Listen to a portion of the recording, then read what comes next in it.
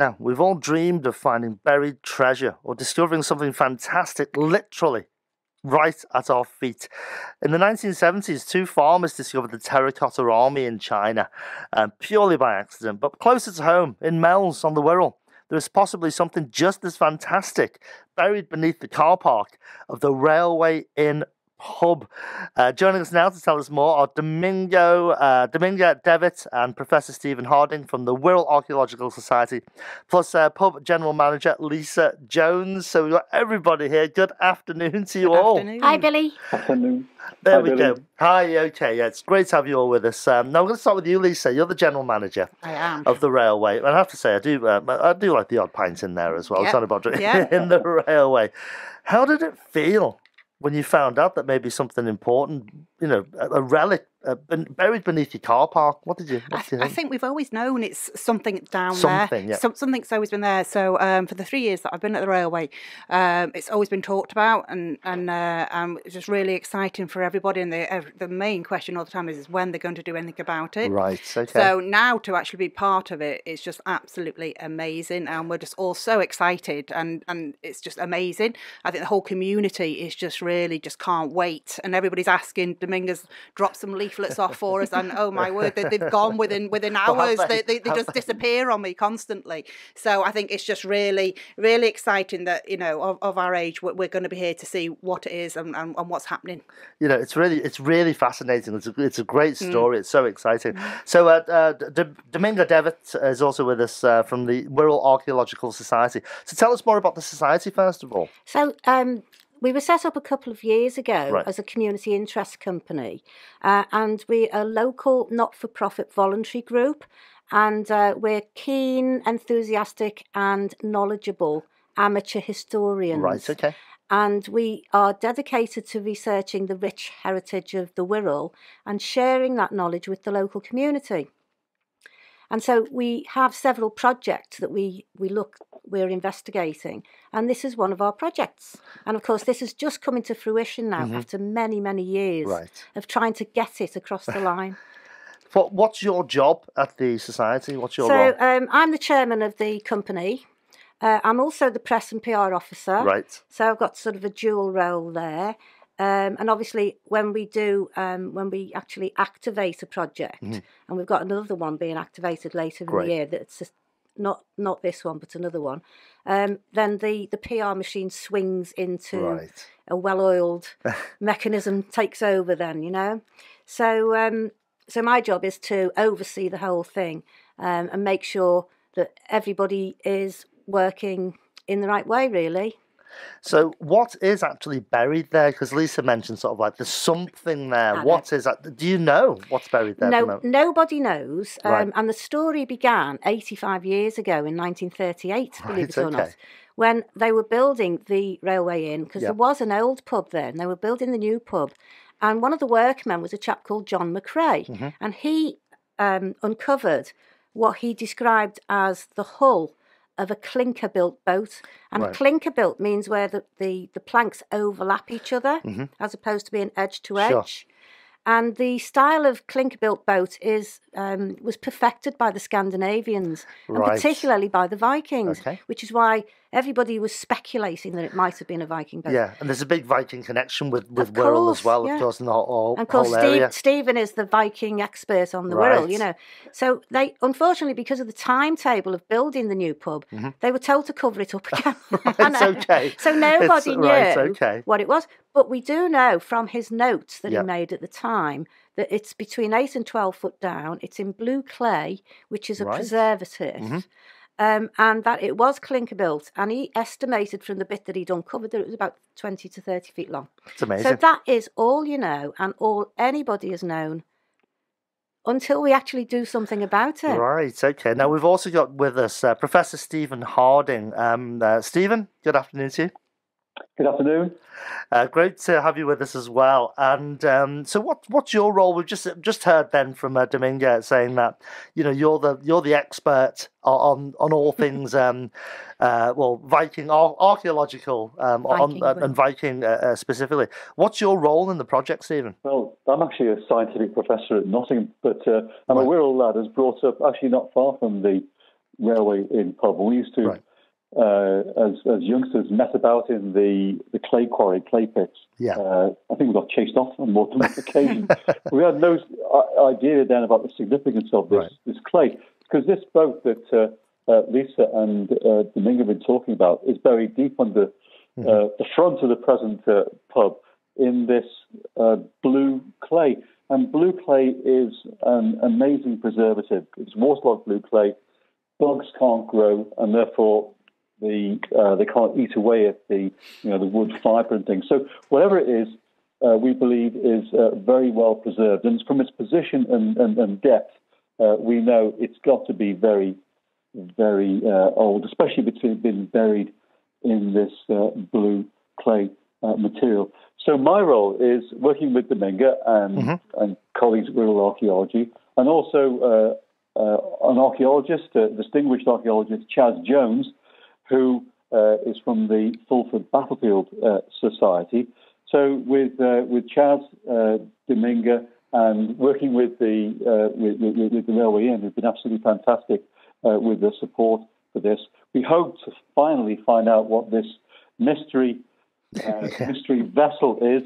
And it's amazing, really. It's almost like IKEA came and you weren't in, so we left a boat. It could be a boat. Now we don't know what it is. There's lots of speculation. Right. It might be Viking, and Dominga said that the overlapping clinker design came from the Scandinavians.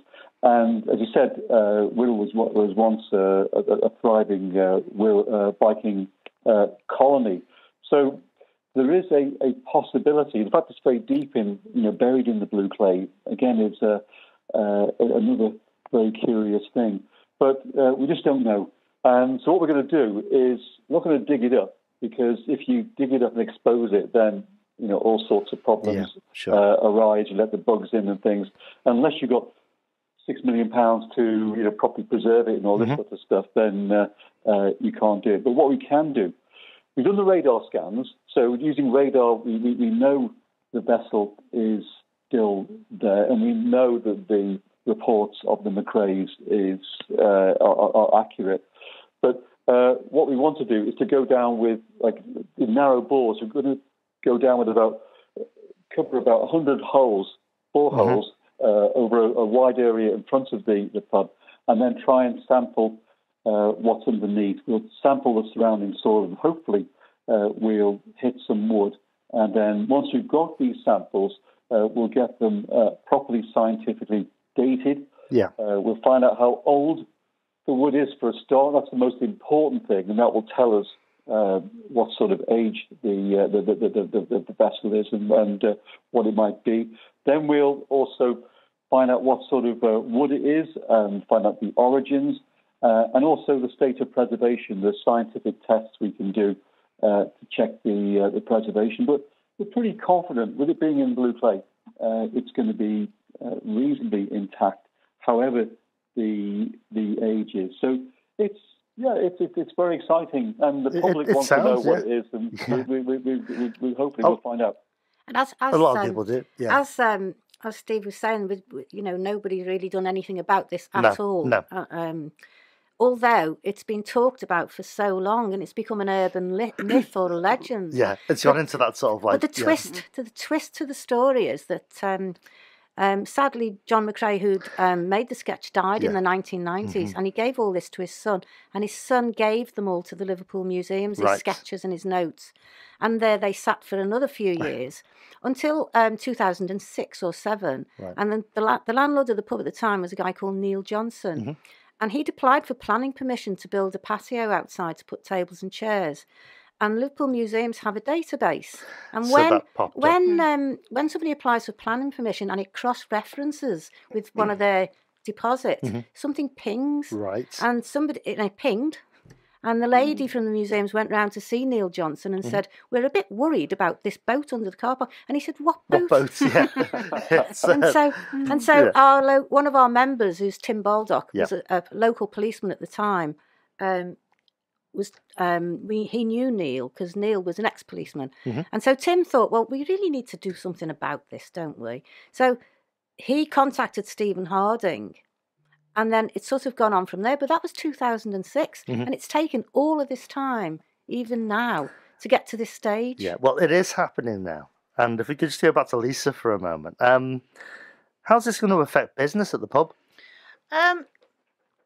Hopefully in a good way, but what we are doing inside the pub is they're setting up an information centre. Right. So anybody visiting from Saturday onwards basically can come and see the information centre and get lots of talk to the boffins that are going to be there. Right. We're doing a Pacific Day on the Tuesday for the children. So I've contacted lots of Hilbury and Meols and schools and everything to try and get them really interested in it. So I think the community, again, are that excited over it happening. I think it will be a real buzz for a week to be part of this. It already feels very, very exciting. Yeah, we just can't wait. We're just really excited over it. It's so just back to Stephen just for a moment. Have there been similar discoveries in our local area? No. This is the first one that's that old and in blue clay. There's been... some smaller vessels found, one found in Morton and some found at Warrington. But not much was found that was left, and I think the Warrington ones have largely disintegrated now. So this is, now, the blue clay, as I said, is a great preservative. And the intriguing thing is that the great Viking ships in Oslo, the Gokstad and the Osberg, were found in similar sort of material, and they were very well preserved. So we're hoping very much that ours is, and we just don't know what it is. It might be from the Viking Age. If it is Viking Age, then it's not going to be one of these long ships, Kirk Douglas long ships. It'll be a fishing vessel or some sort of transport vessel.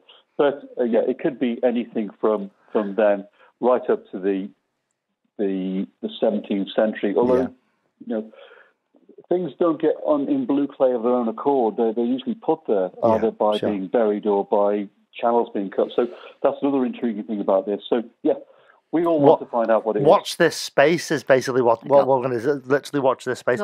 One last thing to say about this. Go on. We raised enough money to do this, to this investigation, mostly from the University of Nottingham, and some from Wirral Archaeology funds themselves.